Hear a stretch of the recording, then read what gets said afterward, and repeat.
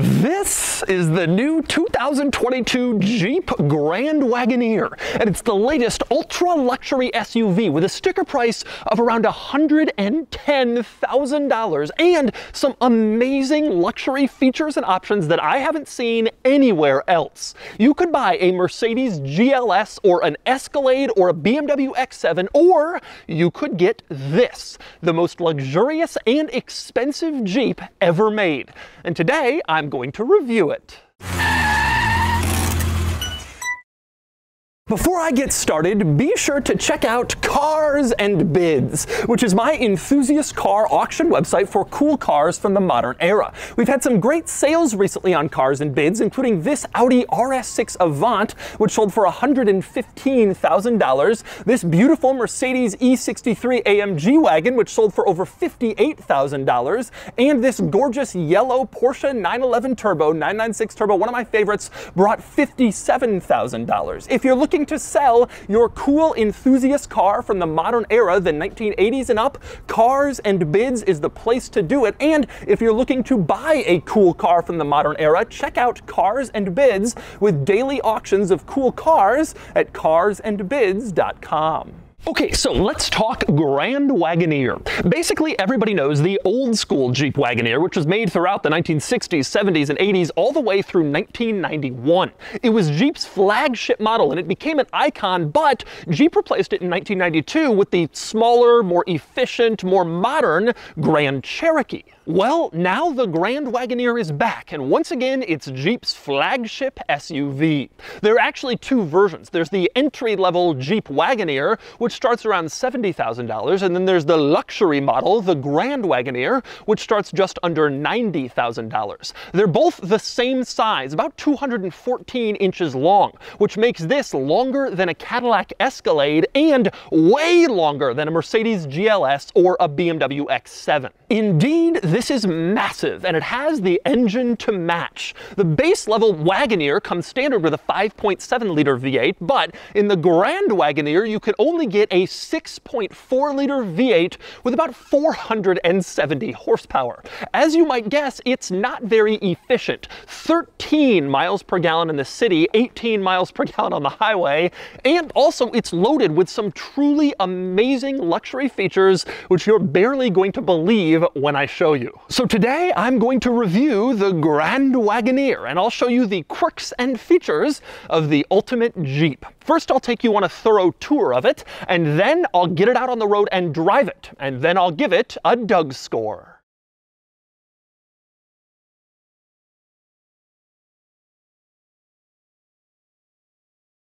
Alright, I'm going to start the quirks and features of the new Grand Wagoneer with some of the craziest quirks and features, and that means starting in this unreal interior. Now, before I get into this, I want to mention this is the Grand Wagoneer, meaning the luxury version of the Wagoneer, and this is the Series 3 model, which is the top trim level with a sticker price of over $110,000. So this has all the cool stuff, and that means, well, for one thing, screens. This car has 8 interior screens, totaling over 72 inches of screen. This car has more than 6 feet of interior screen. And unquestionably, the coolest of all the screens is the one over here on the passenger side. Yes, this is a screen. You can see it's darkened. You press this little button in the center console, it turns on this screen, and then the passenger has their own screen in addition to the giant center console screen and, of course, the screen on the driver's side. So what can the front passenger do with their little individual screen?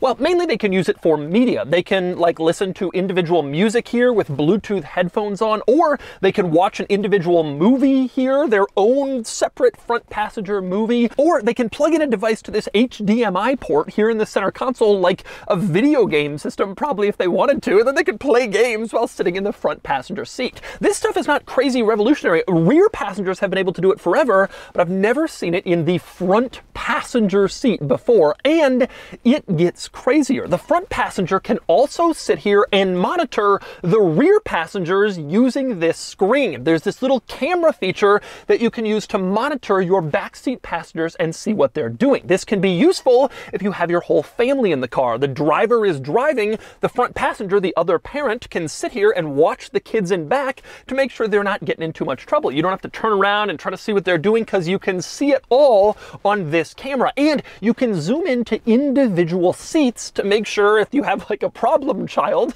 that child is being specifically watched. Better yet, this camera system is mounted in the middle of the interior in back, meaning that you can use it to look into rear-facing car seats, which is a drawback of some of these interior camera systems. They're mounted too far forward. You can't see into a rear-facing car seat. Well, you can here, and you can watch everything that's going on from the front passenger seat. You can also use this screen for navigation, as you can see here. So there's really a lot going on in here, and the driver can't see any of it. You can see right now the screen is on from the driver's seat. It's angled in a way the driver can't see it. This is probably a legal safety thing. You can't like be watching a movie while you're driving along, and so this screen has to be out of view of the driver, which it is, meaning you can sit here in the front passenger seat, watch whatever you want, and the driver won't be able to judge you. And the screen situation in this car just gets crazier. In the middle, you have this massive center infotainment screen, pretty standard stuff, although this one is unusually large. Right below that, you can see there's this little storage area where there's a lot of different ports where you can plug in devices. But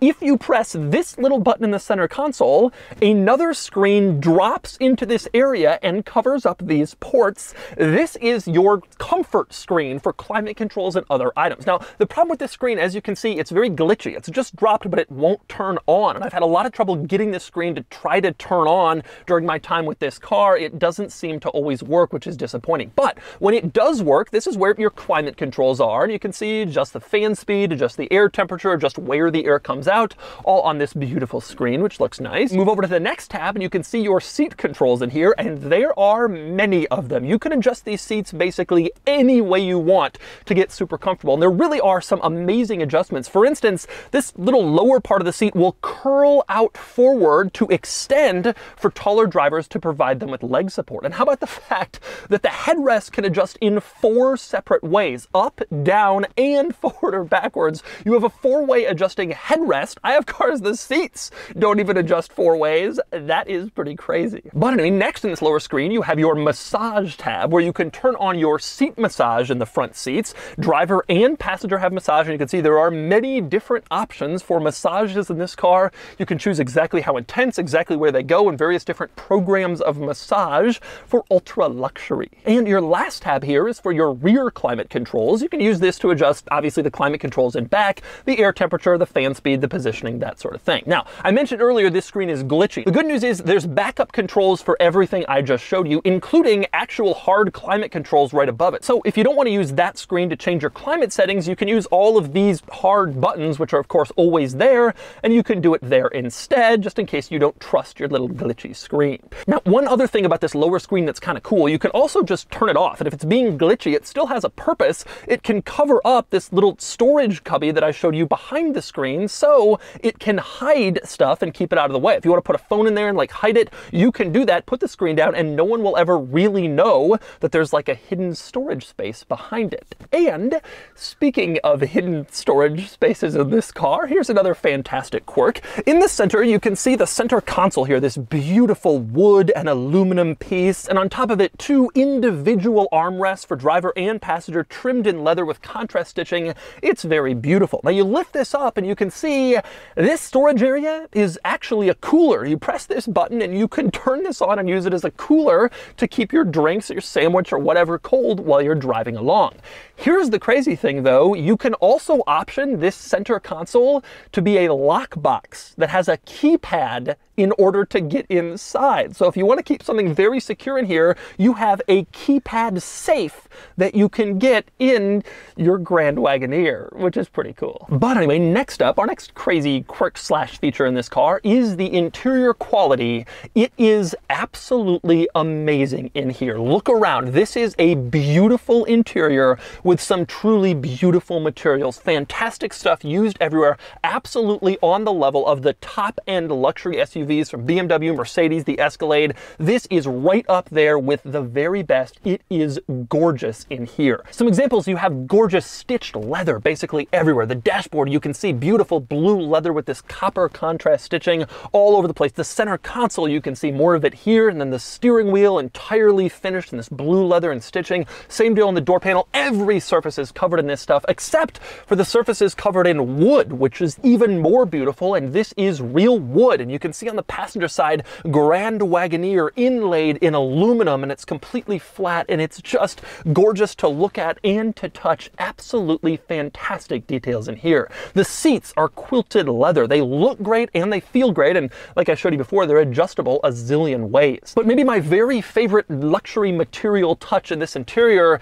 is the start-stop button. You can see here it actually has its own leather stitched like casing around it. Even though they could have just stuck it on the side of the steering wheel, whatever, they put it in its own leather and stitched little area in the dashboard, which is just great attention to detail. But there is one drawback in here, and that is the stalks coming off the steering column for the turn signals and the wipers. They're cheap, crappy plastic, and they're the same ones from like the base model rental car Dodge Charger, and they put it in this thing too. I don't understand why they do this. Just make a nicer one. Chrysler is now making enough luxury vehicles that they could surely justify making new stalks for them. This is something you touch often and see often, and it's the only drawback of this interior, and it's just a little disappointing they didn't go the extra mile and at least change those a little and make them classier. And by the way, since we're in the vicinity of the steering wheel, something interesting to discuss here. On the center of the steering wheel, you can see it says Grand Wagoneer, and it doesn't say Jeep.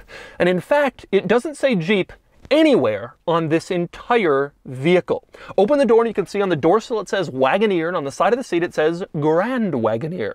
On the key it doesn't say Jeep, instead it says Grand Wagoneer. In the front there's no Jeep badge in the usual spot like on every other Jeep. Instead, Wagoneer is printed there. On the side, Grand Wagoneer going down the side of the doors, and in the back it only says Grand Wagoneer in absolutely massive font with a little copper trim, as you can see. But again, the point is no Jeep. Even the center caps of the wheels say Wagoneer instead of Jeep. You will not find a Jeep badge anywhere in this vehicle. I think Jeep is thinking that the Grand Wagoneer nameplate can stand up on its own, and it doesn't need to be associated with Jeep in order to project the opulent luxury image that they're going for. So there are no Jeep badges anywhere, inside and out. The only one I found is this tiny little badge below the mirror. You can see it says Jeep here. That's it. Incredibly subtle, incredibly small. Otherwise, Grand Wagoneer on every surface. And since I'm talking Grand Wagoneer badging, might as well come outside of the car to go over a few other interesting exterior quirks and features, starting with lighting.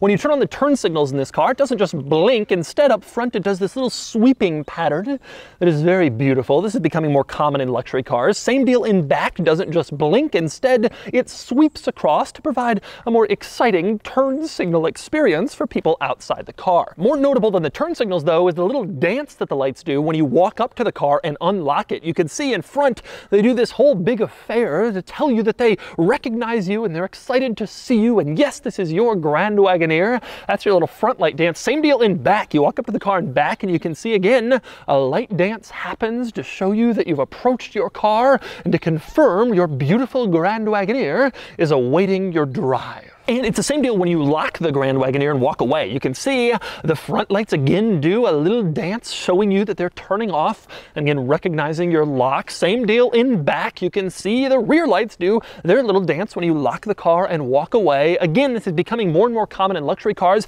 as a way to kind of distinguish them, make them stand out and be cool. And the Grand Wagoneer, it's a serious luxury car, so it has it too. And speaking of stuff that recognizes you as you come up to the car, let's talk running boards. You can see the Grand Wagoneer doesn't have any until you walk up and approach the door, and then they deploy so that you can easily climb inside and you can step on the running boards. They're actually huge, very wide, very useful for getting in and out. You close the door, then the running boards sort of sit in place for a few more seconds, and then they retreat back up into the car. The benefit here is Jeep can give you huge usable running boards and not have it affect this car's off-road capabilities, because when the running boards go back up, your ground clearance is preserved, whereas some cars that have running boards that are always always down. They would scrape on stuff if you want to off-road them. Not the case with power running boards in the Grand Wagoneer. And next up, we climb into the back of the Grand Wagoneer, the second row, where you can see that this one has 2 individual rear seats plus a large fixed center console back here. There are a few different seating configurations in the Grand Wagoneer, but this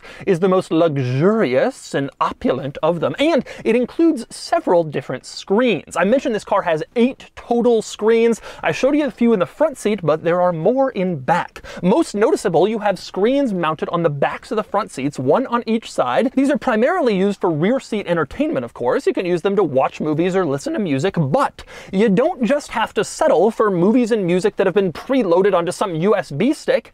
That's because this car has apps. It has a Netflix app built into this rear seat entertainment screen. Amazon Prime Video built in here. YouTube is built in here. HBO, all of these things, apps, are available to you directly on these rear screens in this car. Of course, you can get a cellular connection for this car, subscription, and then use that connection to watch streaming movies while you're driving down the road. An amazing feature for kids on road trips today. Absolutely incredible. There's even a remote that comes with each of these screens, and it has an individual button for Netflix. So kids don't even have to use the touchscreen and navigate over to Netflix. They just press the button on the remote, and then they're there.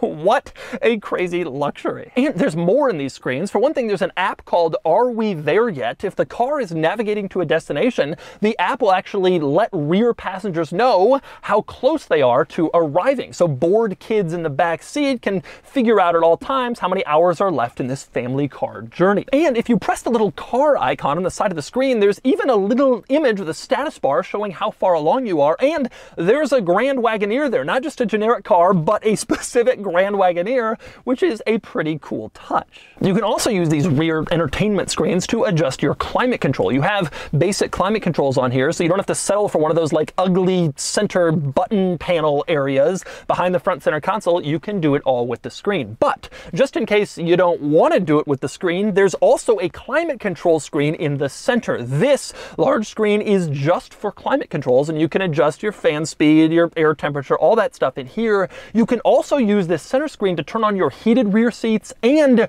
your cooled rear seats. This car has ventilated rear seats, which is something you just don't see in any car, but the Grand Wagoneer has it. And of course, there's more to discuss back here. The back of the front center console, since it doesn't have climate controls, they can do other stuff with it, and what they've done is create like a mock-up of the Grand Wagoneer grille. You can see all of the vertical lines with Grand Wagoneer going across, and then the USB ports almost look like headlights. I really think that's a callback to the grille and the front end of this car. 4 separate USB ports here, as you can see, 2 USB-A, 2 USB-C. There's also more power ports below all this stuff in case that's not enough power for you. And there's even more power ports in this rear center console. You pull back this rolling top and you can see 2 more power ports here. Jeep says there are 11 total USB ports in this car, plus a few other power ports like cigarette lighter style and household.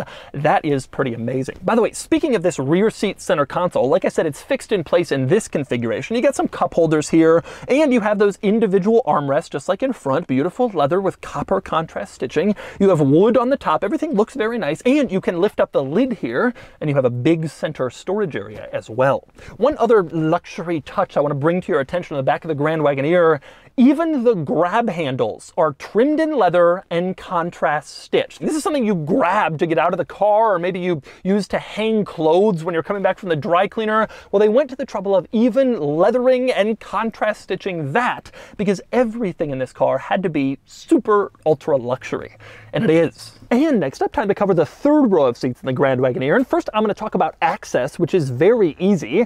To get back there, you just press this little button next to the headrest in the second row, and the rest happens automatically. The seat folds forward, you just push it up a little bit, and you can see there is a massive pathway that's now been created for very easy access to the third row. And before I get back there, I should note the second row has kept its shape, which makes it easier if you have a car seat or a car seat base in there. You don't have to fold up the seat. You can just push it forward and push it right back and not remove remove that stuff. But anyway, climbing into the third row, very simple, probably the easiest of any three-row vehicle I've ever been in, and it's surprisingly roomy in here. There's decent space in this third row, even for an adult. A lot of interior room for passengers in this car. Now, let's talk third row for a second, because there are a few interesting quirks and features back here. For instance, USB ports, 2 of them on each side, so 4 more USB ports just in the third row alone. You also have dedicated climate vents in the third row, and they blow like onto your body. So many third row climate vents are mounted on the ceiling or the sides, and they don't really give air where you want it,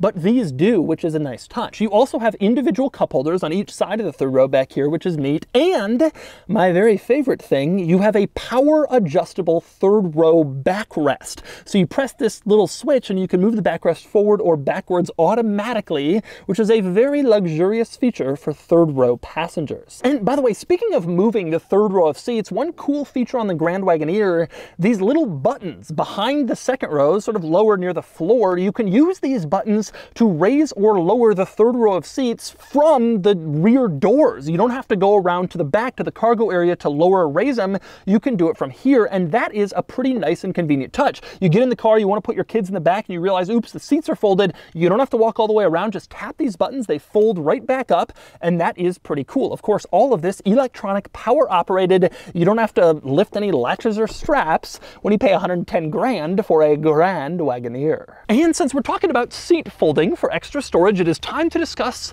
the cargo area. You tap a little button on the key fob to open the tailgate, and you can see back here, it's not actually all that large. For a vehicle this big, this isn't that much cargo space behind the third row, but that's the trade-off for having that much interior room, passenger room. They've pushed all the seats back a little bit to give you more space inside for people, and it takes the place of some of your cargo space. One other interesting drawback of the cargo area, it appears to be angled downwards. You can see it's kind of flat in the back towards the seats, and then it sort of curves off like a hill going down, which isn't really what you want because stuff might roll out, especially if you park on a steep incline. But anyway, if you want more cargo space, there's a little bit more underneath the floor here. You can stick some stuff, as you can see, but if you really want more space, you'll have to put down the seats. And again, there are buttons back here. You just press these little buttons and the third row automatically folds down. Very easy, very simple, and it's completely out of your way, and you never have to pull on any straps or latches or whatever. It's all done automatically and electronically. And of course, the third row can go up also. Just press the button again, and the seats will go all the way back up into their normal position. So you can put the third row up or down at the push of a button in the back seats. Now, the Grand Wagoneer is one of these SUVs where you can also drop the second row of seats. You press this, and the second row will fold forward to make even more cargo space if you need it. The drawback here is you can't put the second row back up from the cargo area. If you want to put those seats back up, you'll have to go around to the seat itself, pull on the little latch, and then put the seat back in place. Not all that difficult. It's not something you'll be doing very often, but that's how it works. And next up, I want to go back to the key fob for a second, because this button is incredibly interesting. If you press that, the Grand Wagoneer will lower itself. The air suspension will drop it a few inches. So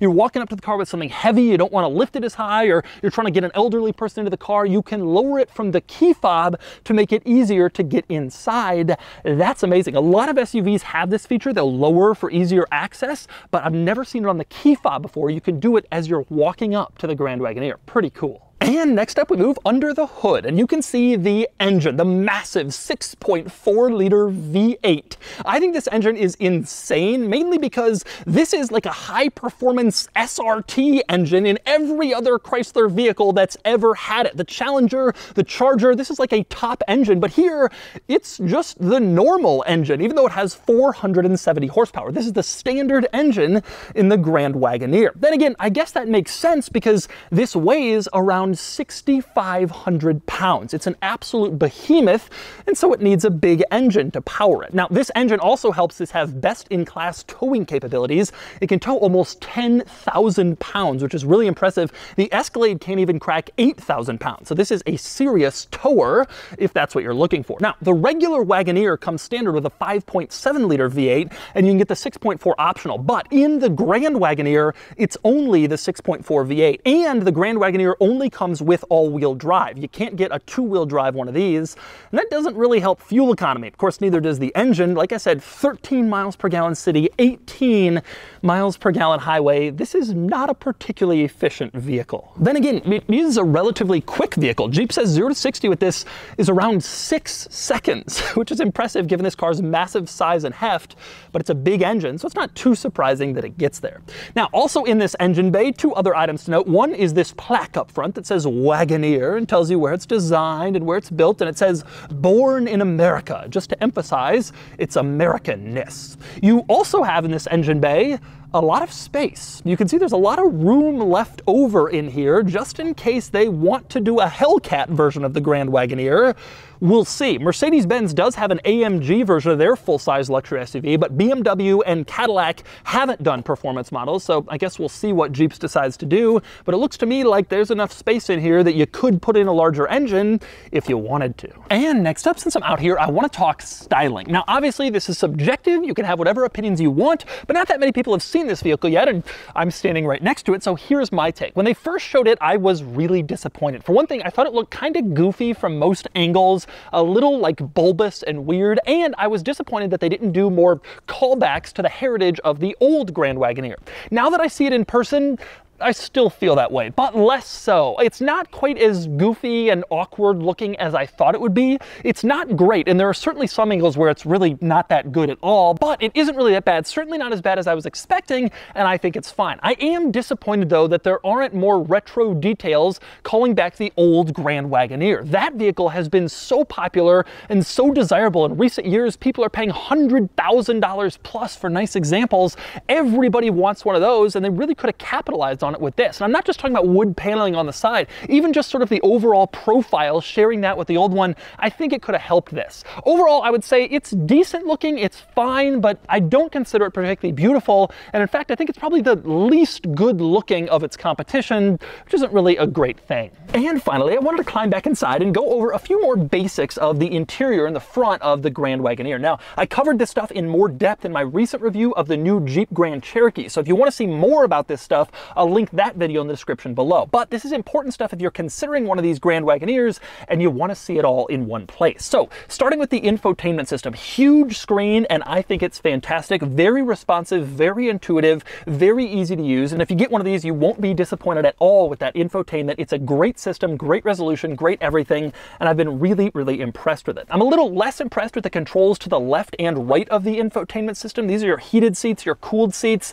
They don't really work all that well. You have to tap them pretty hard and right on the little picture. It would be easier to just have buttons there, but that's where they are and that's how to use them. Now in the center console here, you can see the gear lever is this giant dial in the middle. Looks very nice, very beautiful, and that's how you shift between gears. To the left and right of that dial, you have two big switches. On the left, that changes between your different drive modes, which are mainly off-road modes, although there is a sport mode as well, but that's how you adjust it there. On the right, you have your air suspension control. You can move it up or down to raise or lower the Grand Wagoneer. You'd lower it if you want to like clear a low ceiling in a parking garage or get people in easier. You'd raise it, of course, for more ground clearance if you're off-roading, and that's how you do all that stuff. And by the way, speaking of screens, in the center screen, you can also watch the fam cam. In other words, the camera that looks at the rear seats. You don't have to be sitting in the passenger seat looking at the passenger screen. You can also watch that from the center screen if you're a driver with no passenger, but you still want to keep an eye on your kids. Also screen related is the gauge cluster screen in the Grand Wagoneer, which is excellent, tremendously configurable. You can make stuff big and you can make stuff small, and you can pretty much prioritize whatever it is that you want. The music, the map, your off-road settings, your speedometer and tachometer, you can have it all in this gauge cluster. Just depends on exactly what you want to see, your preference. I love very configurable gauge cluster screens. Some cars don't have them. This one does. It works great, and you'll find a screen that suits you, I have no doubt. Now, the other screen in here I haven't yet covered, but that would be the mirror. You can see right now this rear view mirror is a mirror, but if you pull this switch, it becomes a screen. And the benefit here is you don't have to like look through 3 rows of seats to try to see out the back of the car. Instead, you're looking at a camera mounted in back of the car, giving you a wide angle full view of what's behind you, and that is very, very useful when you're driving along. I love mirror camera screens. I wish all new cars had them, and I'm thrilled that this one does. And by the way, speaking of mirrors, just in case you want to go old school, press on this little little pad on the center console, and an old school mirror pops down so you can keep an eye on your kids that way. In case you don't want to bother with the fam cam or any of the other stuff in here, you can just look at them on this wide angle mirror and keep an eye always on your rear seat passengers, just like Mom did back in the day. And so those are the quirks and features of the new Jeep Grand Wagoneer. Now it's time to get it out on the road and see how it drives. All right, driving the Grand Wagoneer. Now, there's a lot to talk about here. I want to start a little bit with market position. I drove the Grand Cherokee recently, the new Grand Cherokee, and I talked about how I'm not really sure how they're going to distinguish it from the Grand Wagoneer, because the Grand Cherokee is so nice, and now it has 3 rows. Like, where does that leave room for the Grand Wagoneer? Well, I take all that back. The nicest version of the Grand Cherokee is like 70 grand. That's where the Wagoneer starts, at 70 grand. And then you get up into this Grand Wagoneer and you're at like $100,000 plus. This one has like a $112,000 sticker or something insane. So from a price perspective, they're differentiated, but also for size. This is way bigger than a BMW X7, than a Mercedes GLS. It's longer than a Tahoe or a Yukon or an Escalade. This is a full-size SUV. It's not that much shorter than a Suburban, honestly. And so when you think about it in their structure, even though they both say Grand and they both have 3 rows, consider this like the Ford Explorer and the Expedition, or the Chevy Tahoe and the Traverse. Like, these are very distinguished vehicles, the Grand Cherokee and the Grand Wagoneer. With that said, I think it's really stupid what they've done with the names. Cherokee and Grand Cherokee are 2 completely different vehicles. Wagoneer and Grand Wagoneer are the same vehicle, just different trims. And Jeep is just confusing, and I think people are going to be confused generally by it. But okay, past that, driving experience. I gotta say, some interesting pros and cons to this car. The biggest drawback I mentioned before, personally, I think, is the styling. I don't love how it looks. I think the overhangs are way too big. I think it looks a little goofy. They could have done so much better, considering that they had this retro Grand Wagoneer that everybody loves to play off of. However, I will overlook that because of the way that this drives. I am very, very impressed with the driving experience in the new Grand Wagoneer. Specifically, a couple things really stand out. But unquestionably, number 1 is the way that it steers and handles. It feels smaller. And in fact, I didn't know how big this was until I literally looked up the length after having driven it for a couple days. I was like, it's that big? I recently drove the new Chevy Tahoe and the new Escalade. They both feel way bigger than this. Now, I don't think that this is quite as comfortable as some of my colleagues have made it out to seem. I think it's a pretty comfortable vehicle, but I don't think it's like insane luxury car level comfortable, like an S-Class or something. It is a luxury car, but I don't think it's dramatically more comfortable than like a top spec Tahoe. However, it drives smaller. This drives, honestly, not that different from a Ford Explorer, which is like 2.5 feet smaller. It feels like a smaller vehicle than it is. And that's a really big deal for people who are a little nervous about stepping up to this size class because they don't want to drive some lumbering thing like the Tahoe is. I mean, the steering feel in that, the way the body rolls, this isn't like that at all. This drives really small, and not really small. It drives like a mid-size SUV, and it's a huge SUV. And that's a big deal. If you live sort of in the city, whatever, you know, people in crowded cities probably won't be buying this, but if you live in a city neighborhood, you know, not big wide suburbs, this is an appealing car. And of course, there's 50 million cameras that make it even more usable. Now, some other benefits here. The driving position is fantastic. You're sitting way up. You feel like you're above everything. You got massive mirrors. You got the cool mirror camera. You can see all over the place. The powertrain is good. 6.4 liter V8, 470 horsepower. It's good. It's got a lot of power. It's got a lot of torque, but ultimately it's a dinosaur. I understand that a lot of people buying in this segment don't care, that can afford the fuel economy, but 13 miles per gallon at this point, I mean, like, it's just, you're just starting to not want to do that. Like, I don't care who you are. At some point, you start to feel some environmental responsibility. 13 miles per gallon just isn't where you want to be, especially in today's world where you can buy some electric vehicles like Model X that can do it without any fuel at all. This thing, you're going to be spending thousands of dollars a year in fuel. And there's really no attempt made in Grand Wagoneer to make it any more efficient at all. There's no plug-in version. Maybe that'll come. There's going to be a plug-in Grand Cherokee. There's no even mild hybrid system. The base 5.7 V8 in the regular Wagoneer has that, but the 6.4 doesn't. It's just a massive, hulking, old-school engine. I think it came out in the late 2000s, and it feels it. And if you're in Texas and gas is cheap and you got a lot of space and you want to tow a boat, I get it, and it works, and it'll work for that. I also want to quickly touch on, this car has active driver assist, which is Jeep's like automated driving system. It will not fully drive for you. It's not a self-driving system, but it is excellent. It steers for you, brakes for you, accelerates, and it does a great job keeping you in the lane, going around highway curves. I wouldn't really use it on the street, but it does really well on highways. And I find this system to to be excellent, to the point where I was on the highway the other day for 20 miles and didn't really do any steering, accelerating, or braking myself. I'm not sure that I would buy this above all of its rivals, Navigator X7 GLS Escalade, but it would be on my short list, and honestly, I might. Like, it's right there at the very top of this segment. And I think it's a great car, and it's amazing for a first effort, a long-awaited first effort. It kind of fits with expectations, except in terms of styling and design. And so that's the 2022 Jeep Grand Wagoneer.